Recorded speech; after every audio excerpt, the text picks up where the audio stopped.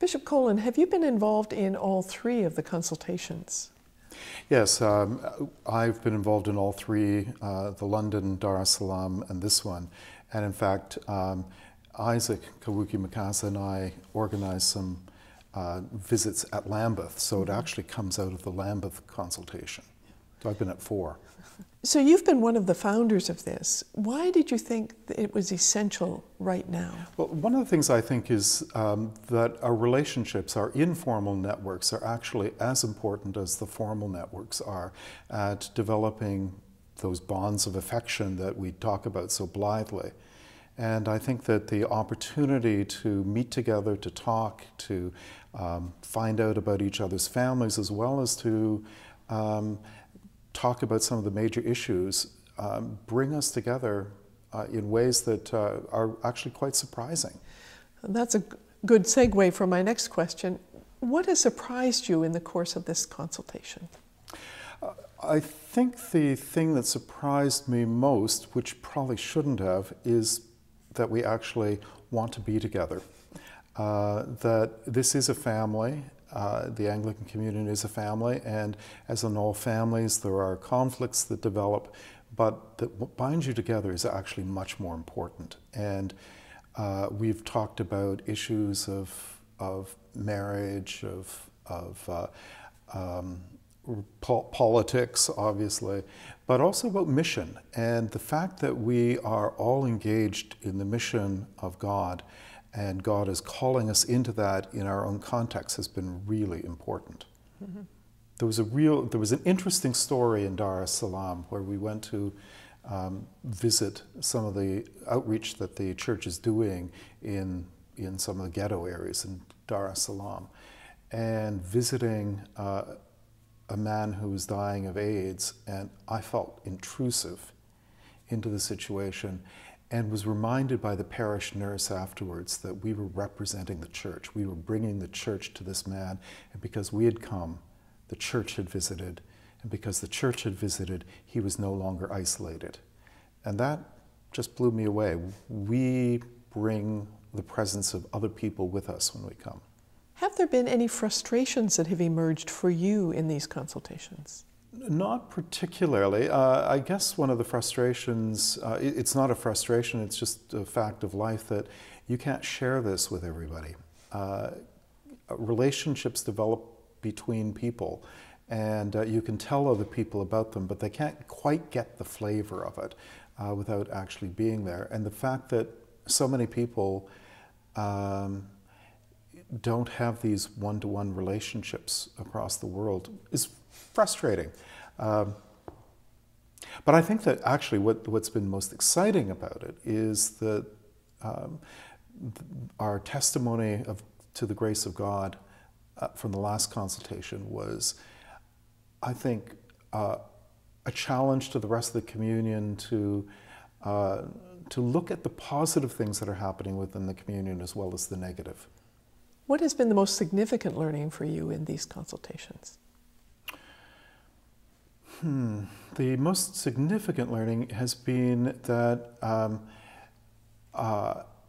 that we can continually be surprised by grace. I think one of the things that was really significant in the last time was the connection with the slave trade that took place in that triangle between Britain, West Africa, and North America, and how that has actually deeply colored our subsequent history and relationships with each other. It's interesting that something that seems to me to be remote, as a Canadian in central Canada, has actually shaped a good part of our understanding of the communion, and we need to deal with our history, the colonial and post-colonial history, as well as the theology that has developed. The issues that we face are not entirely theological. So how will these learnings be helpful to you or your diocese or the Anglican Communion? Well, I think in two ways. One is in the Diocese of Toronto, because it is so multicultural, because people come here from all over the world, and come bearing their history, that we actually need to take account of the history of the people and the stories that they bring. And as we engage in mission, we need to be quite aware of how those stories play out. The second thing in terms of relation with the communion is the real importance of continuing to have face-to-face meetings with people across the world. You can't, email is wonderful and problematic.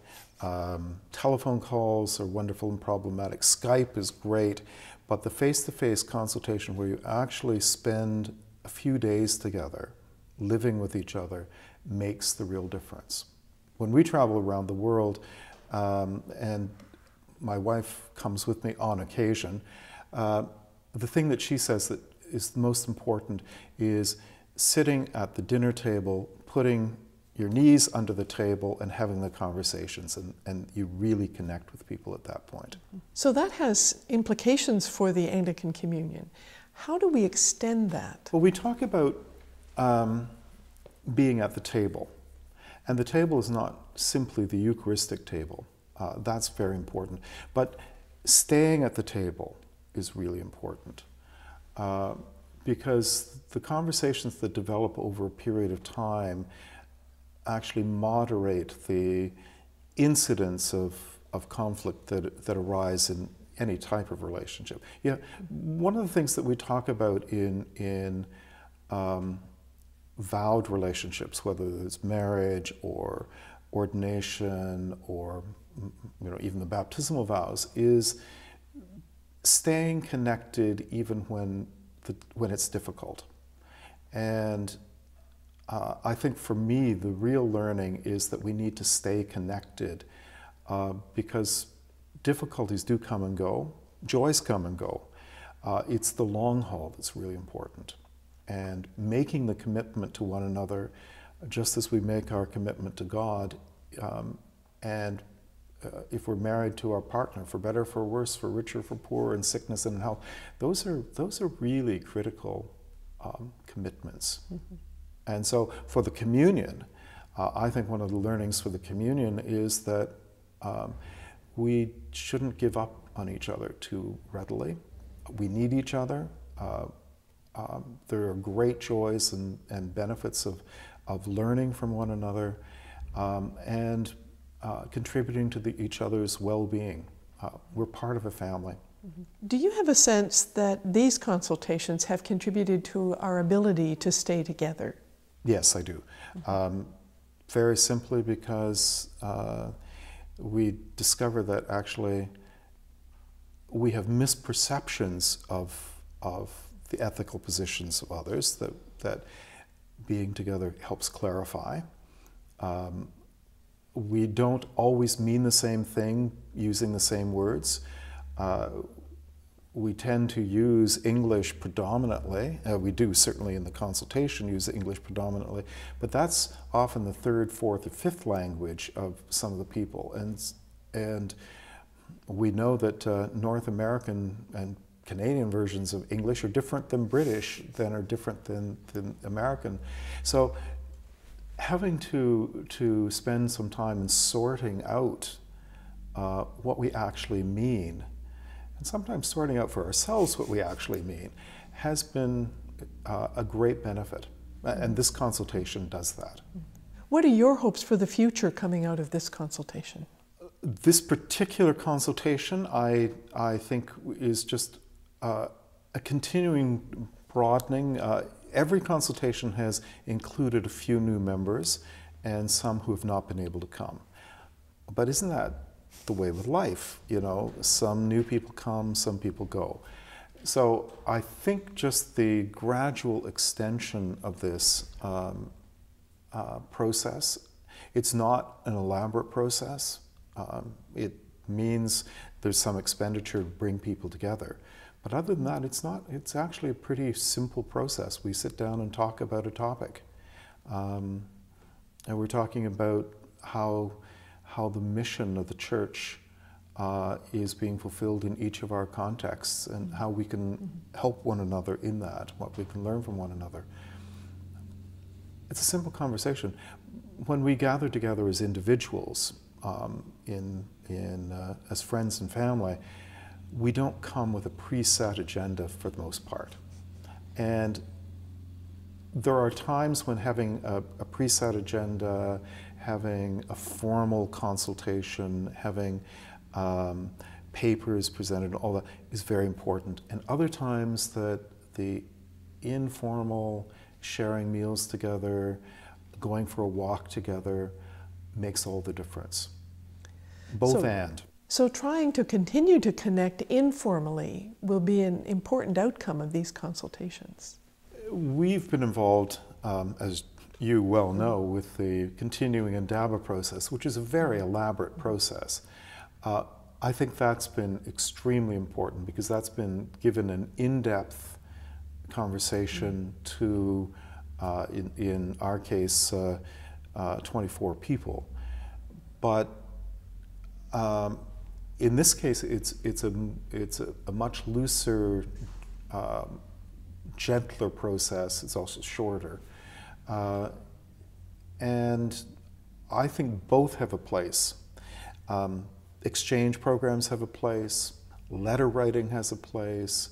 A gathering like the Lambeth Conference, bringing 700 bishops together, has a place. We need to develop additional ways of meeting each other. I think one of the things that has come from the controversial issues in the last 10, 20 years in the life of the communion is actually highlighted how much the communion means. Much more than most people were aware of on the local level, certainly in Toronto, about the Anglican communion today than they did 20 years ago. And the interesting thing is that in spite of the conflict, people's desire is to be together. There's no desire. That's actually one of the surprises, in a sense. There's no desire to separate. Mm-hmm. None.